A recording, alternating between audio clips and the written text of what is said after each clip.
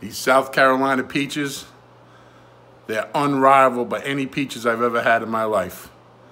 And it's time, they're coming in. I think this year's crop was hit a little bit with the weather, but we're gonna try freeze drying peaches for the first time.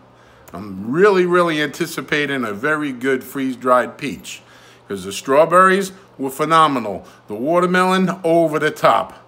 The bananas, they're unforgettable. The grapefruits, well, if a grapefruit was a little sour before you freeze dry it, after it's freeze dried, it's a little more concentrated. So I don't know that I would ever do the grapefruits again unless we coated them with sugar. And then really, what good is that? You know, add poison to your fruit.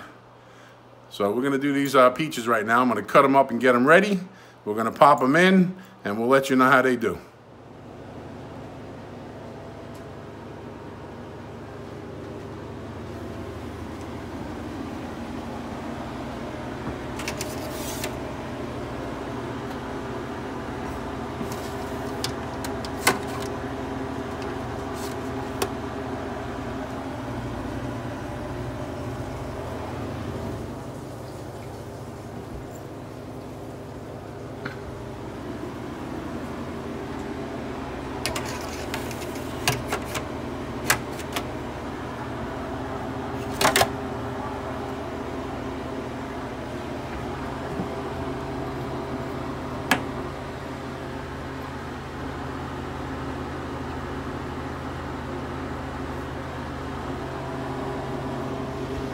And we're off to the races. Freeze-dried peaches.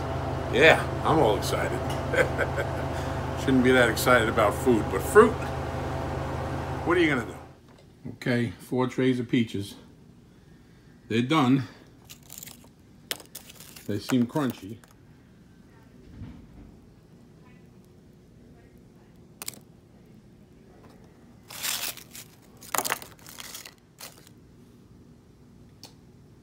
Four jars, peaches, freeze-dried.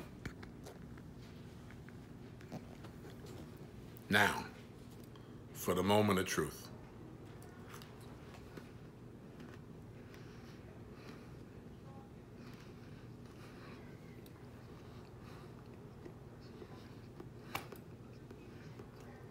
Everything you would think that a freeze-dried peach should be, that's what it is.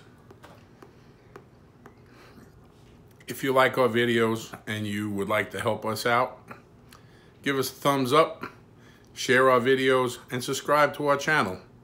We're going to do our best to get a microphone so the sound on our videos is improved, because it drives me bananas when I turn the camera around and the sound goes up and down, up and down. I'm constantly having to chop stuff out of the video just because the sound is really bad. Be blessed.